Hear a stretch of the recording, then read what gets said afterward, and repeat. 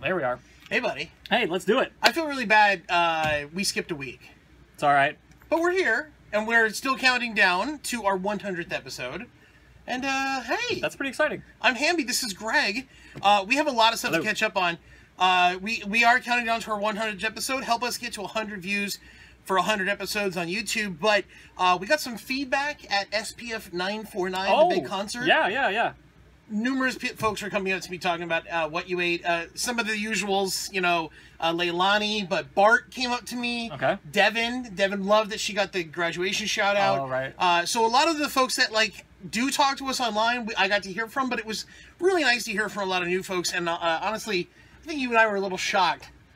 People enjoy these videos.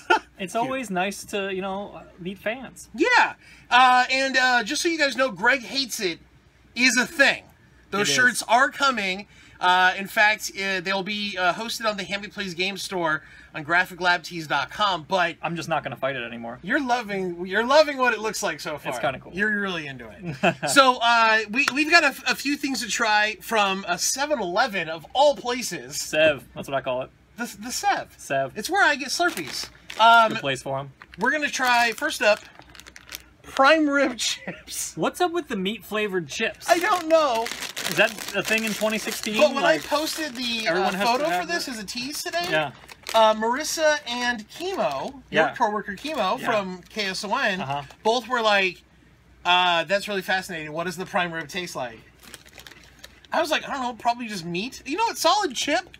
7-Eleven, you got a solid chip there. Strong.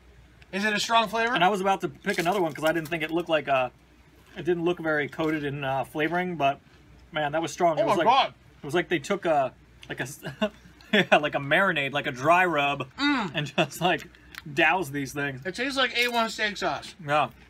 These are A1 steak sauce. The generic form.